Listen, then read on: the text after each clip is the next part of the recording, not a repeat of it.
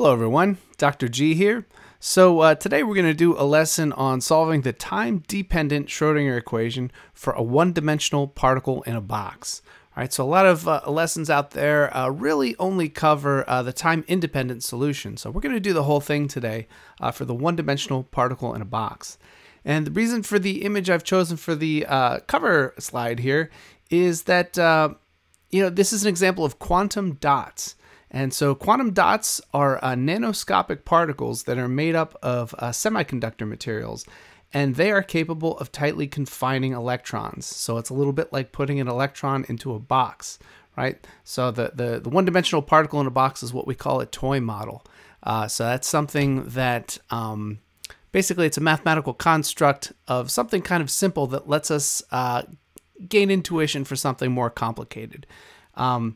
So basically, the size of these particles, right, these quantum dots that these electrons can be confined within, determine the energy levels, which is actually the same thing for the one-dimensional particle in a box. The value of the energies that are allowed within the box, because it's quantized, right? They can't be just any energy at once, right? There's only certain allowed values, and those are basically determined by the size of the box. And it's the same thing with the quantum dots, actually. So that's how the different colors can be achieved. Because, of course, the different wavelengths of light correspond to different changes in energy and going from one quantum state to another. So I just thought it would be nice to begin our discussion on an actual physical system that behaves very much like a quantum particle in a box. So let's get into some of the background, some of the mathematical things that we will want to go over before getting into the quantum mechanics. So first of all, what do we mean by a one-dimensional particle in a box? Well, here's a plot here where we have position is on the x-axis and energy is on the y-axis. It's important that you don't get confused because you say box, right? And you see a drawing like this and you start thinking maybe the box has a height to it. It does not, right? The y-axis is energy. So this is a really important thing to pay attention to. And basically, the energy of the system as due to its position, inside the box is 0, outside the box it's infinity, right? So basically, if you're able to get a particle into a box like this, it can never escape, right? No matter how hard it rams into the edge of the box, it can't get out, and it can't even make its way into the wall at all, right? And one way you can kind of think about this is, and now granted, this is only for an infinitely strong wall, right? The v of x equals infinity. Notice that's very important here. If that's less than infinity, then there's actually, you can get a probability of seeing the particle in the wall itself, but not for the infinitely strong particle in a one-dimensional box here, which is what we're dealing with today. And so one way that, as far as like getting a mental picture of this, sometimes I like to tell my students to think about it almost as if like you had a tube with rubber stoppers on the end and there's a marble in the middle, right? And just think that the tube is, the particle is really small, infinitesimally small particle in an infinitesimally narrow tube. So the particle can move left and right, and that's all it can do. It has no sense of what, up and down is, forwards and backwards, only left and right. That's all it knows. It has 1 degree of freedom. All it can do is move along the x-axis. So, now granted, for a quantum particle in a box like this, right, it won't be quite like a marble, right? You can't just necessarily see it just anywhere or with any momentum at once, right? It's going to be quantized, but we'll get into that moving forward. But yeah, so this is what we mean. This is what we mean by a one-dimensional particle in a box, right? All it can do is go left and right, and today we're dealing with an infinitely strong box that it's stuck in, right? So basically, the energy is 0 on the inside of the box, the potential energy is 0 inside of the box, and the potential energy is infinite outside of the box. So it can never, ever escape. Okay, so one item that I thought it's worth talking about real quick is defining a complex conjugate. What is that? Because we need that for today. So complex numbers are numbers that have a real part added to an imaginary part. So let's look at an example of a complex number. Well, actually, before we do that, what do we mean by imaginary? That's weird, right? So imaginary numbers are numbers that are multiplied by the square root of -1. So basically, we just say, hey, the square root of -1, that exists, and we're going to call it I, right? So here's an example of a complex number using that, right? So if I say 4 plus 5i, the real part is 4, and the imaginary part is 5, right? 5i. So that's basically what we mean. And so if we talk about a complex number that's 4 plus 5i, what I mean by a complex conjugate is just take the imaginary part and multiply it by -1. So the complex conjugate of 4 plus 5i is just 4 minus 5i. That's all I mean by this. And by the way, it goes the other way too. The complex conjugate of 4 minus 5i would then be positive 4 plus positive 5i. So they're complex conjugates of each other.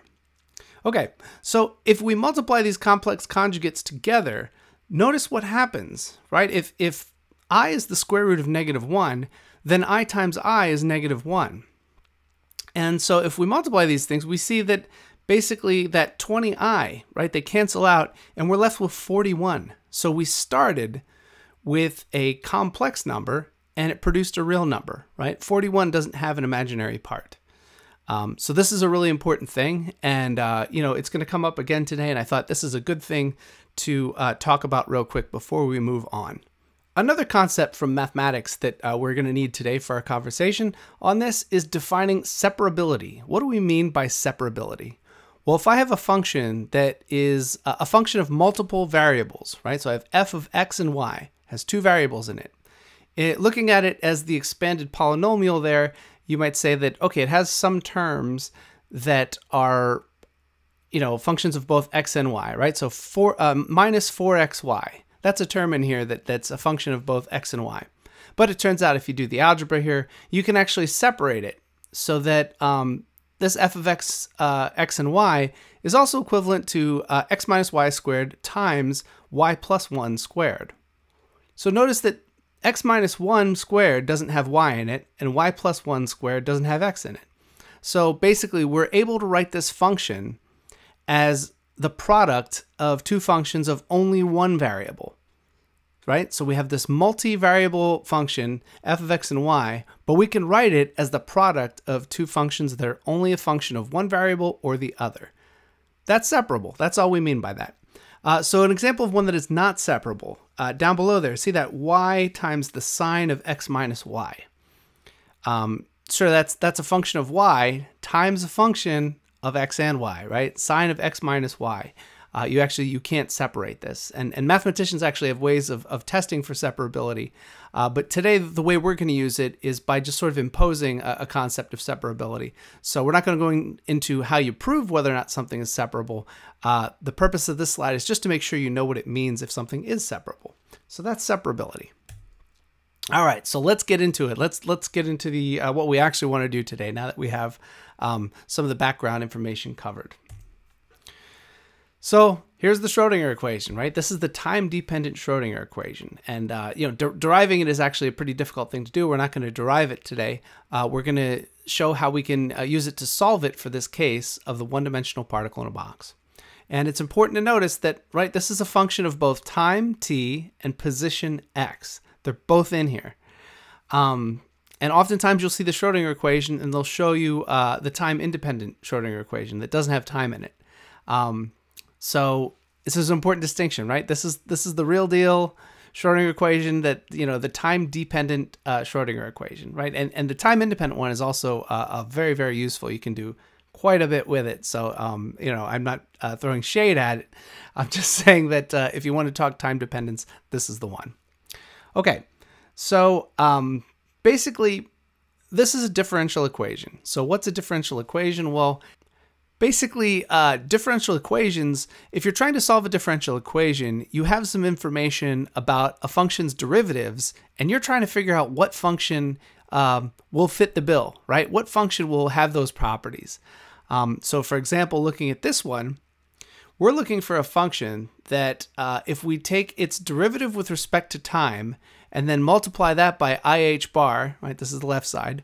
Then that's equivalent to if I were to first multiply that same function by the potential energy function and then subtract from that h bar squared over 2m times the second derivative of psi with respect to its position.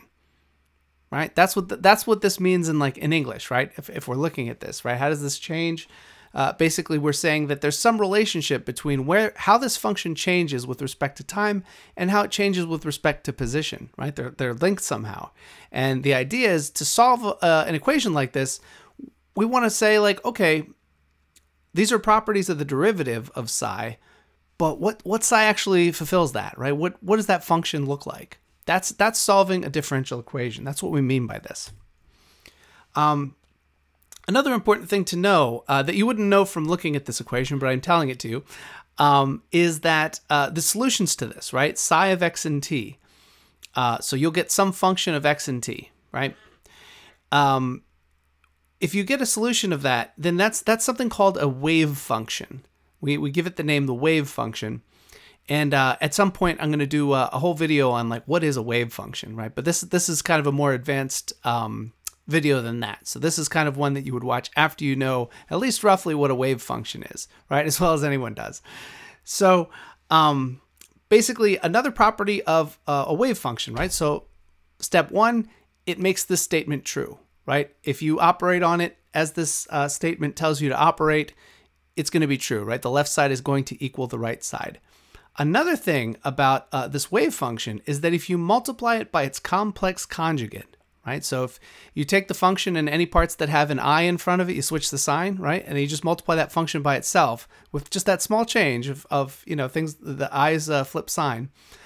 Then what that function is going to produce is something called a probability density function. And I think I actually do have a video I did of that a very long time ago about what a probability density function is. But basically, solutions to this, if you multiply them by their complex conjugate, that's going to give you a probability density function. So for example, basically, where's the particle, right? Where's its position in x? It'll give you a probability density function of if you were to measure that particle's position, these are the places you would most likely see it, right? As far as a probability density function goes. And in fact, if there are nodes in the function, there's going to be places you will never ever see the particle, which is kind of an interesting thing to think of. So again, returning our focus to the point of this slide, a wave function that makes this statement true is considered a solution to this equation, right? That as far as solving a differential equation goes, you've found a solution to the Schrödinger equation. So it's a solution, but an interesting property about it is that if you multiply that solution by its complex conjugate, you will get a probability density function that will describe the statistics of measuring the particle's position x. Okay, now we're going to combine the Schrödinger equation with separability, right? So we just talked about separability.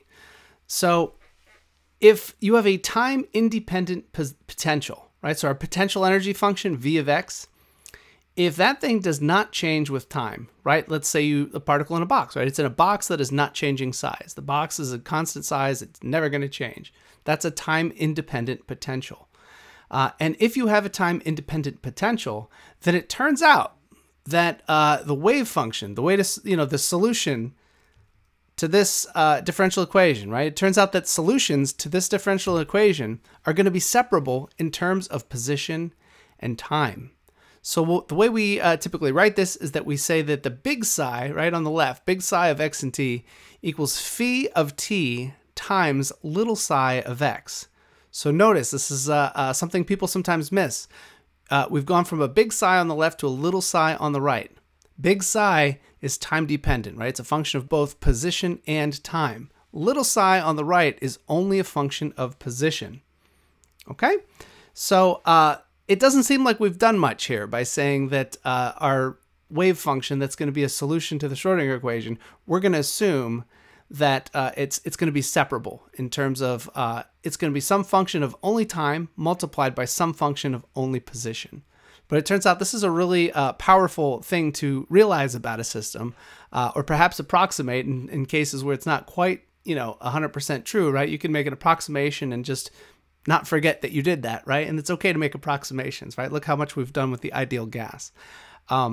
But basically, this is a powerful thing to realize, is that we can separate this because it makes the differential equation a lot easier to solve. So what we're going to do next is we're going to show that if we substitute in that phi of t times little psi of x in for big psi of x and t, we're actually going to be able to rearrange the Schrödinger equation in terms of, an only position dependent piece and an only time dependent piece, right? So it's not obvious yet. It's probably not obvious yet why being able to write these as a product of each other is helpful. But trust me, as we move forward, we're going to see that by splitting them up like this, we actually end up being able to solve the Schrödinger equation for position and time separately. And then, of course, because we've created this definition right here that the total solution is just a product of these two separate ones, we just multiply them together at the end, and then we have our full solution. So it's sort of a divide and conquer type of strategy. Okay, so first, let's plug this in, right? So if we take this phi of t and psi of x, and we plug that in there, what we end up getting is the expression at the bottom. Now, clearly, I've skipped a few steps, right? This is not an obvious jump, but I suggest that, I know sometimes you hate to hear I leave this as an exercise for the reader, but that's actually what I'm going to do here. And basically, the big hint I'm giving you is that basically the product rule for derivatives and the fact that partial derivatives of functions with respect to a variable that they don't have are zero. It's going to this is not too difficult to simplify. So basically, if you just plug in this for psi here, we can actually write it as the bottom equation here. So one thing here, let's take a look about it. What do you notice about this? Think about, take a look at like the left side versus the right side. What do you know about the position versus the time? Well, the left side has no position and the right side is only position, right? The left side is only has to do with time. The right side only has to do with position. So what does this mean? Well, this actually has an interesting consequence. It means that it must somehow be locked. So it turns out that if all of the time dependence is on the left side and all of the position dependence is on the right side, the only way that this can always be true is if they're both locked on to a constant, and it must be the same constant. Right? They both must be equal to the same constant. That's the only way that you can assume that this is always true, right? And you saw us, all we did was made that substitution of phi of t times psi of x in for big psi of x and t, right? And we were able to rearrange it to this. So this actually ends up being an extremely powerful move here. So basically, the left side has to be equal to a constant, and the right side has to also be equal to a constant. So we're going to set it equal to a constant. We're going to choose E, right? And it'll be obvious why we chose, we just happened to choose E as what we're calling our constant as we move forward. But so this is a really important concept, that because it was separable, we were able to separate this into solving two separate differential equations that on their own are much more straightforward than it was together, right? If we couldn't assume that separability, it's a much more difficult problem to solve. But now, because we could separate it, we now have a path forward. So let's work on this one first. So we're going to work on the time-independent piece. And so the time-independent Schrödinger equation is one that oftentimes in courses and stuff, sometimes you'll see like they'll just focus on this one. In particular, like maybe a physical chemistry course. The time will sort of get overshadowed a little bit. But so this is the one that you'll see more frequently. So let's start with that one because it's more common to see it. So basically, let's start here. And one thing we could do to simplify it a little bit is why don't we multiply both sides by psi, right? So whatever this wave function is, right? We don't know what it is yet. We're still trying to figure out what it is, but whatever it is, we can multiply both sides by it. That's fine. That's allowed. And so then now we'll get this expression on the bottom here. That's the time-independent Schrödinger equation. And I think this is probably the most common way that you'll see it expressed. There's a few different ways to write it, but this is one of the more common ways to see it. So looking at this now, and again, this is just a little reminder, hey, this is little psi, right? And then assuming the big psi of x and t is this, right? That this is just our position dependence here. So that's just a reminder so we don't forget. So let's solve this thing, right? So let's solve this for a one-dimensional particle in a box. So once again, we're stuck in this, or our particle is stuck in this one-dimensional particle in a box where the potential energy equals 0 on the inside and infinity on the outside. So if it's in there, it can never get out. So this is how we write that mathematically, right? What I just said. So let's just be logical here, right? I told you the particle's in the box. It's an infinitely strong box, so it's in there, right? So we really only need to worry about the part where the potential energy of the particle is equal to 0, right? This is the only part that it's actually going to experience because it's in there, right? So therefore, we can just look at the Schrödinger equation inside the box, which is this, right? Notice that we've basically our potential energy function, v of x equals 0. So that dropped it out, right? You have 0 times psi. So then this is what we're left with. So moving forward here, we can rearrange it a little bit. So if we write it this way, this is actually maybe even a little easier to look at. We say, okay, I'm looking for a function that taking its second derivative with respect to position and then multiplying that by -1 is equivalent to taking that function and just multiplying it by 2me over h bar squared. Well, 2me over h bar squared, that's all a constant. So basically I'm saying, is there a function you can think of that taking the negative of its second derivative, you could have just multiplied it by a constant and gotten it to that same point, right? So like think of like, if you take the derivative of sine is cosine, and then the derivative of cosine is negative sine. Oh, interesting, right? I could have just multiplied it by -1, right? And gone from sine to negative sine. Or I could take its derivative twice, right? So this is kind of what we're thinking here. So that was a giant hint of where we're going. But that's what this equation means when we look at it. So, okay, this is obviously much easier differential equation to solve. I mean, I kind of just did it verbally right there to a degree. Than the thing we started out with, right? So separability is really doing us some big favors here. So let's just do a little notation thing to make things a little easier to not accidentally drop something here, right? So we're going to define k squared as being 2me over h bar squared. So that 2me over h bar squared, we're going to call that k squared. So you see that over on the right side, that whole thing, we're going to call it k squared now. So this is just renaming it, right? All right, so now this looks even more straightforward, right? It's basically saying, I'm looking for a function psi that if I take the second derivative of it with respect to x and then multiply that by -1, that's the same as if I had just multiplied that same function by k squared, right? That's another way to think about this. So now we've simplified it even more. All right, so let's solve this thing.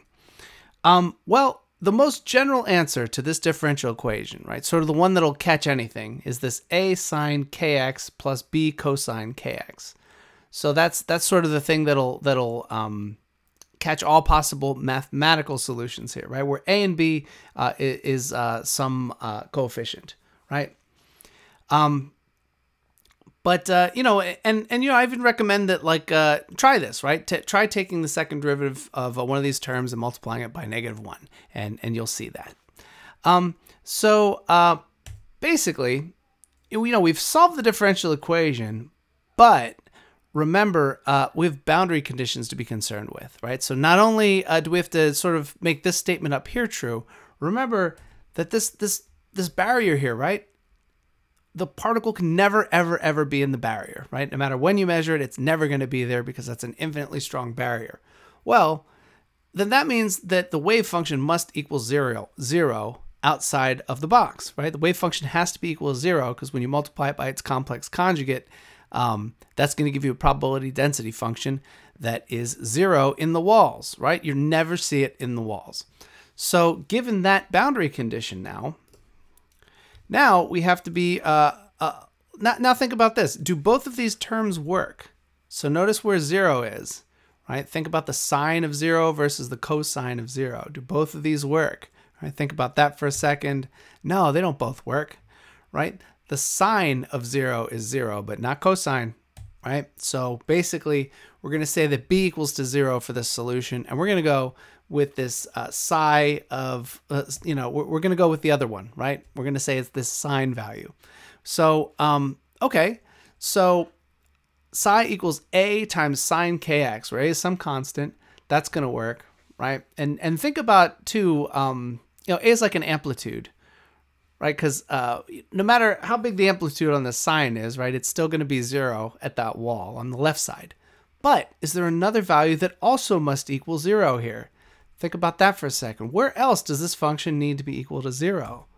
Well, at L, right? So whatever the length of the box is, the length L, if I plug L in there for x, I need to get a 0, right? Or else it's not a legal wave function due to the boundary condition, right? So even though it satisfies the derivative's okay, it also has boundary conditions, right? We're bounding our problem here.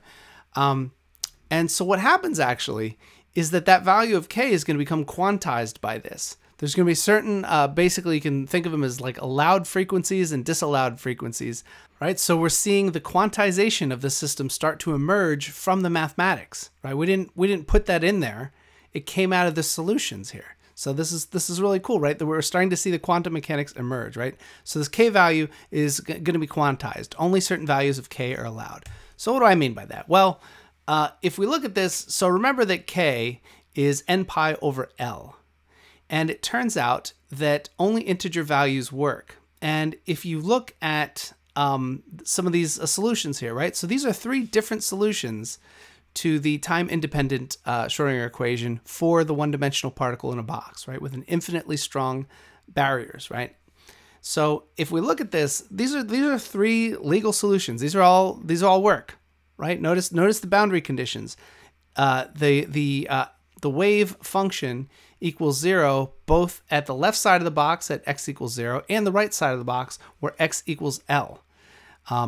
And actually, if you are a musician and you've played a stringed instrument and you know what it is to play a harmonic, right? You'll note that you can't play a harmonic anywhere you want on the string. There's only certain allowed places. And right in the middle of the harmonic where it goes an octave up, that's what you're seeing here on the first excited state for n equals 2, right? So that of course is wave mechanics of a classical object, right? A vibrating string. But it's interesting that the same physics applies here to the wave function as it does to a vibrating string. So anyway, we've got solutions here, and we're pretty close to having a complete wave function, but it's not quite there yet, right? So in fact, let's talk about the energy values that are allowed. While we have this solution here, let's do some stuff with it, right? So we've defined k squared as being 2me over h bar squared. And we want to know some actual values of energy that we can measure here. So let's do a little bit of algebra. And what we could do is we can rearrange this.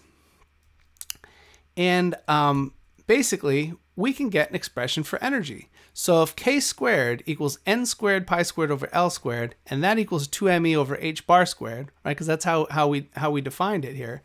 If you solve that for energy, right, we get energy by itself on the left side here, then you've got n squared pi squared h bar squared over 2lm squared. And then this is the expression for energy. And in fact, you can simplify that a little bit too, right? Because remember, h bar is just Planck's constant over 2 pi, right? So I can expand that there over on the right there. We can simplify it a little bit, so we might as well, right? Because we have that pi squared in the numerator. So that's how we know to do that, right? We say, okay, well, let's make this h bar squared over, let's just make it h squared over 2 pi squared, and then simplify that a little further. So then here we have the more, perhaps the expression you more expected to see, right? Energy equals n squared h squared over 8ml squared. So that's the energy level pattern of the one-dimensional particle in the box that, if you've, if you're at the point in studying quantum mechanics that you should be looking at the time-dependent solutions, you've seen that before. So, all right. So as I said, this wave function is almost where we need it to be, but it's not quite there. So we know that the solution needs to be a times the sine of n pi x over L. That's what the solution is going to look like. But as I said, if we multiply this thing by its complex conjugate, it needs to give us a probability density function of where we're going to see the particle if we measure it. Well, probability density functions, if I integrate it over all space, think about this for a moment. If I integrate this function over all space, I multiply it by its complex conjugate, and that gives me a probability density function. I integrate it over all values of x. What should I get? Well, I should get 1, right? Because it's a probability density function. I told you the particle exists. So if I measure, so the probability of finding it anywhere has to be 1, right? Because the particle isn't disappearing on us. So yeah, the area under that needs to be 1. So we need to just choose a value of a so that that's true. And remember that as far as solving the differential equation goes, we can make a whatever we want it to be, and it's going to be a legal solution. So we're going to choose a value of a that ensures what's called normalization. And so here's what that would look like. If I multiply this a sine n pi x over L as our wave function, if I multiply that by its complex conjugate, well, I don't see an I in there, right? Okay, there's an I in the word sine, but you know what I mean. We don't see the I as in the square root of -1i. That's not in there. So the complex conjugate of that function, it's its own complex conjugate, right? There's nothing to make negative here. So you just multiply it by itself. So if I do that, I've got a squared times sine squared of n pi x over L, right? So that's what happens if I multiply this function by its complex conjugate. It's just equivalent to squaring it. And then, of course, that integral from 0 to L, right, because we know it can't be outside of the box. So even though I say we integrate over all space, the rest of the space doesn't matter because the particle's in the box, right? This is one of our assumptions. So therefore, all we have to do is integrate from 0 to L. That's all we need to do. And that answer is going to give us 1. It needs to give us 1. So we haven't chosen a value of a yet, but I can set this equal to 1 because it has to, right? So then if I just basically take this integral and solve for a, I'm going to know what a needs to be. So that's what we do next. And actually, for convenience, there's going to be like another a later. I'm just going to change the a to an n. So we're going to call it n squared, right? So this is the same thing as that, but we're just going to call it n squared for now because it's our normalization constant, n. Okay. So we need to take this integral. And it turns out that this is a known integral, right? So before things like, Wolfram's Mathematica were around that you could, plug this in and take an integral, people would look up in tables of integrals. And I think you probably still do this in some classes. And this is a known integral, right? The integral of sine squared of something, of sine squared of ax, where a is just some constant. So we need to figure out what to set a to. But we're going to be taking a definite integral, so we're not actually going to worry about that plus a constant as much, right? Because we're going to be taking a difference here. So we just need to figure out, what do we call a here?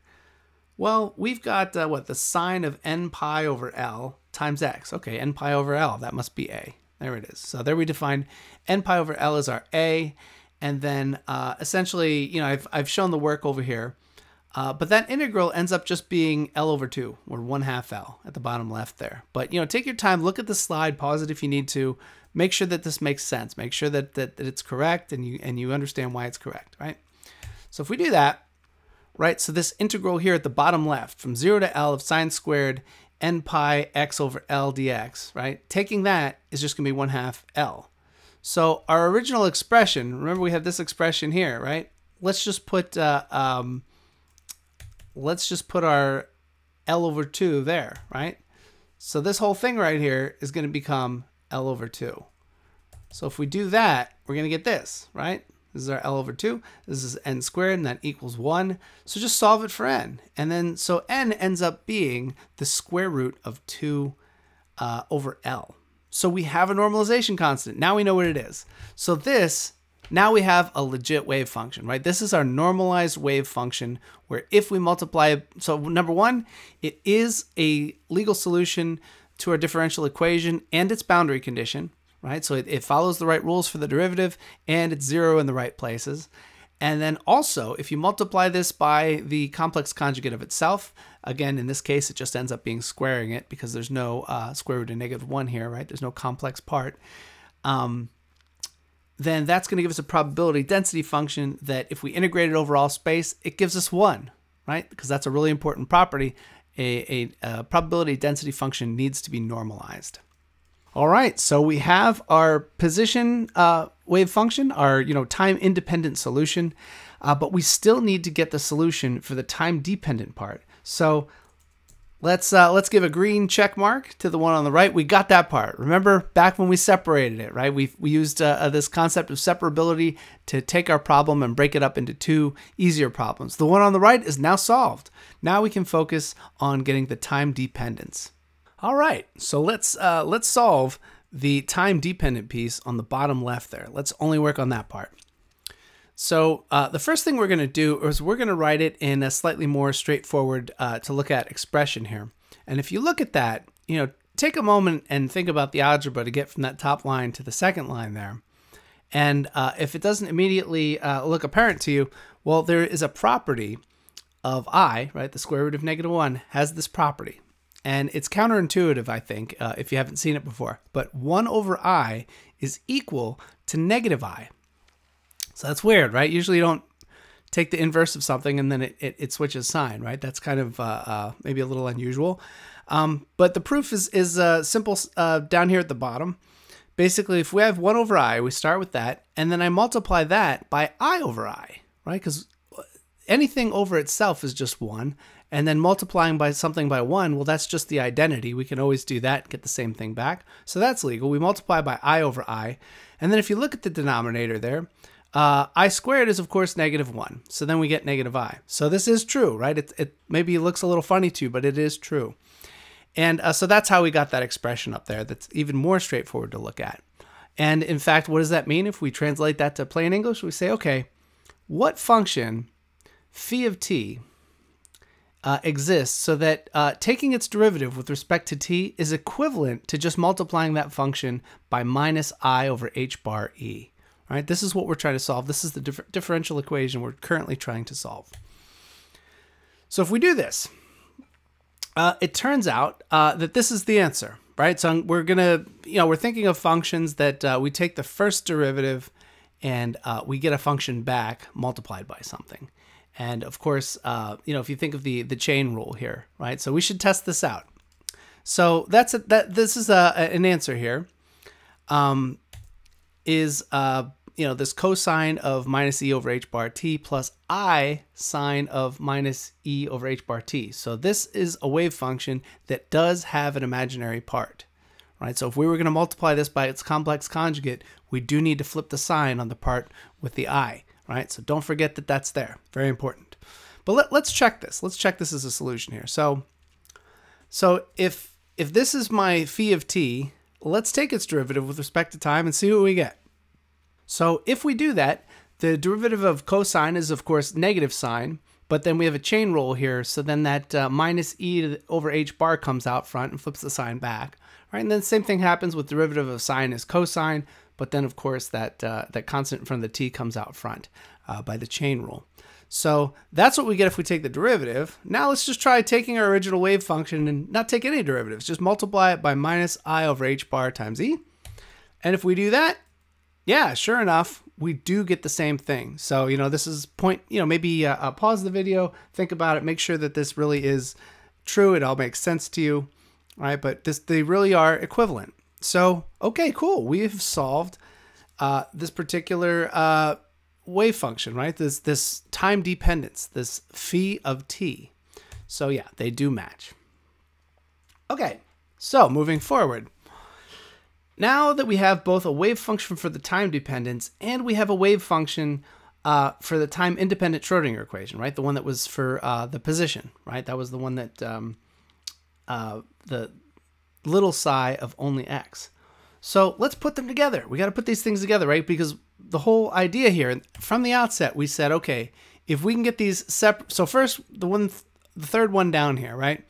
Big psi of x and t is equal to phi of t times psi, little psi of x, right? This was our assumption we put in the beginning. We said, okay, as long as our potential energy function is constant in time, this is actually a very good assumption to make.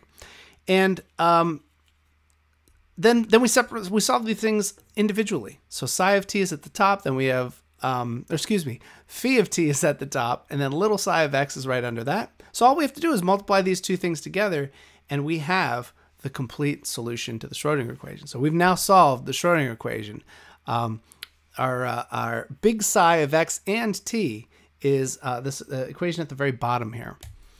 So what can we do with that? Well, let's take a look at it, both the real part and the imaginary part. So you may have seen things like this on the PhET simulator. We're going to talk about that soon. It's a really great piece of software for education. Amazing stuff. I have a shout out to it later when we use it again, but that's where this was. That's where I got this from. But if you look at the orange piece, that's the real part of the wave function, and the imaginary part of the wave function is the blue part. So basically, you could say, okay, how do you plot a complex function? There's this imaginary part. It's multiplied by the square root of -1. Like what is that? What's going on, right?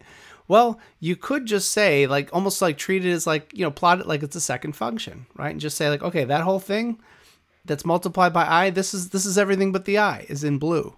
And then the orange part, that's the real part. That's the part that does not involve I, right? So this is a complex function here. So this is a single function. It looks like two functions the way it's plotted, but that is one function. It's just the real and the imaginary component of that function. And we see that they're both moving as a function of time. Well, if you notice, if you just kind of stare at one of them, right? Like only pay attention to the blue one now and see right there, it went flat, right? The function, the amplitude of it is not constant, right? It's getting bigger and smaller and bigger and smaller. And the amplitude function is actually the first part of each term here, right? We have the cosine of minus e over h bar t. And here we got the sine of minus e over h bar t, right? That's our time dependence. That's our amplitude. So our amplitude is oscillating, right? These are oscillating functions, right? Sine and cosine, they oscillate. They go back and forth. So basically, the amplitude is getting positive and big, and then goes down to 0, and then it gets to negative and big, right? It's going back and forth, but one is cosine and the other one's sine. So they're out of phase with each other. They're not going at the same time, right? Basically, one peaks when the other one is flat. So this is the real and the imaginary part of the wave function plotted together. It's one wave function, but it has two parts, a real part and an imaginary part. And so this is how we represent these things. And so when you see them moving like this, that amplitude function out front is basically multiplied by a regular sine function, right? Because remember our solutions to the positions, right? The little psi of x, all those solutions, they're all sine functions. So you just have a sine function multiplied by either a cosine function or a sine function, but this is just the amplitude, right? This is just the thing that's making it bigger or smaller as a function of time. So that's why it's moving, is because of those amplitudes that are functions of cosine or sine. All right, so we've got a real part and an imaginary part. And, I've been, saying this entire time, if we multiply a wave function, once we have the wave function, we can then get a probability density function for measuring the particle. Where are we going to see it, right?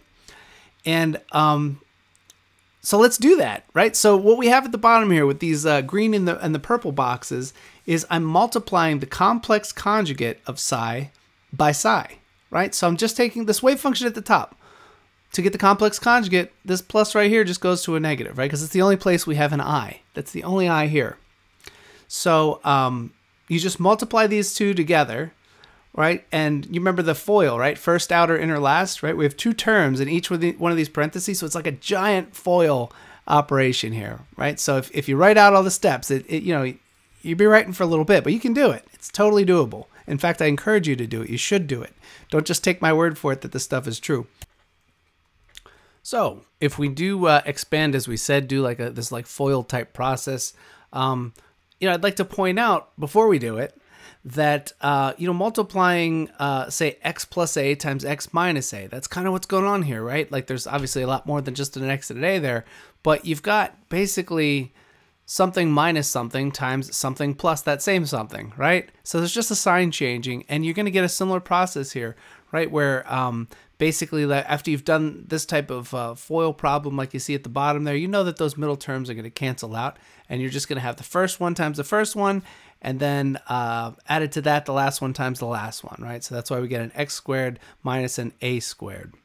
So it's the same sort of thing, right? If you take the time to do this, and I do encourage you to write it out yourself, right? Make sure this is true. So, but yeah, we expand this, and this is what we get, right? This is a probability density function, and maybe that's not obvious looking at the equation, but we'll plot it later, and it'll become more obvious. So let's look at some plots of this. And so this is kind of interesting, right? So this is something kind of unique that I do when I teach this.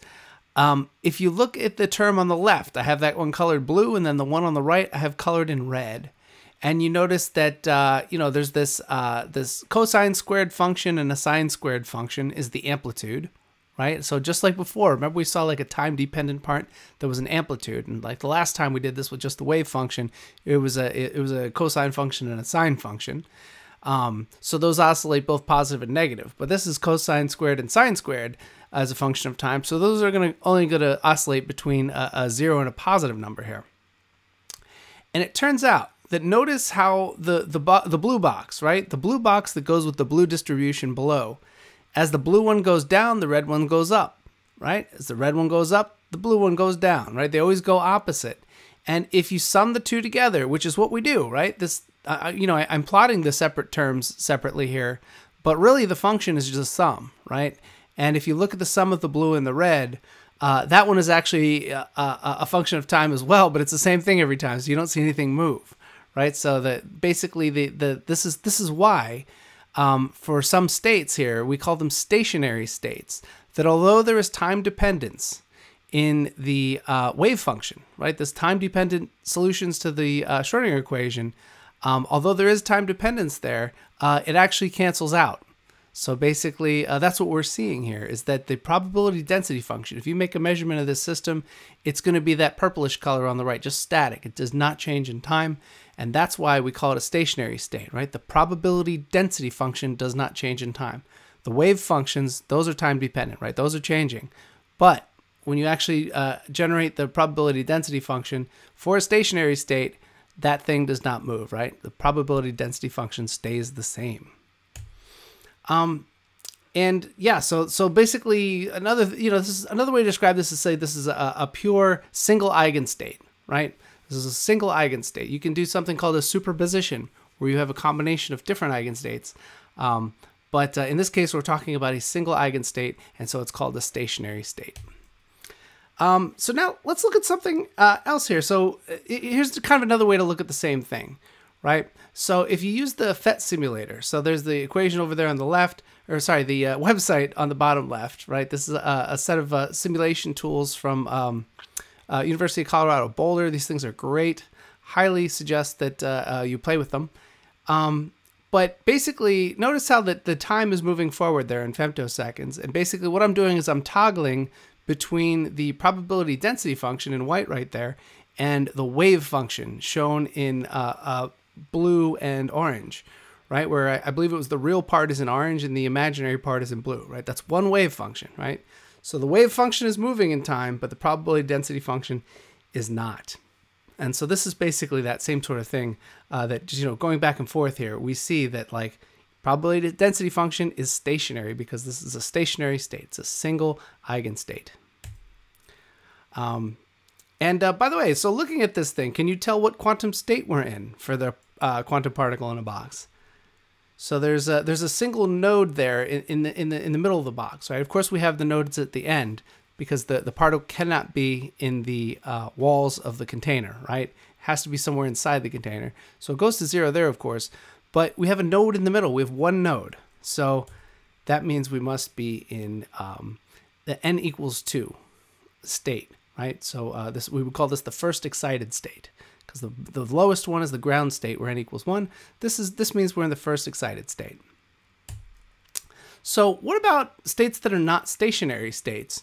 Well, here's an example here where we have what we call a linear combination of multiple states. So here we're combining the ground state with the second excited state. So again, remember that basically out of the solutions of the possible states that our system can be in, these wave functions, there's basically an n, there's a value of n that needs to be an integer in order to be an allowed solution, right? A common scenario in solving differential equations is that you don't get a single solution, right? A single function that is the only solution to your differential equation. It's very common that you actually get a family of solutions that all fit the bill, right? They all match what the differential equation problem set out for us to find.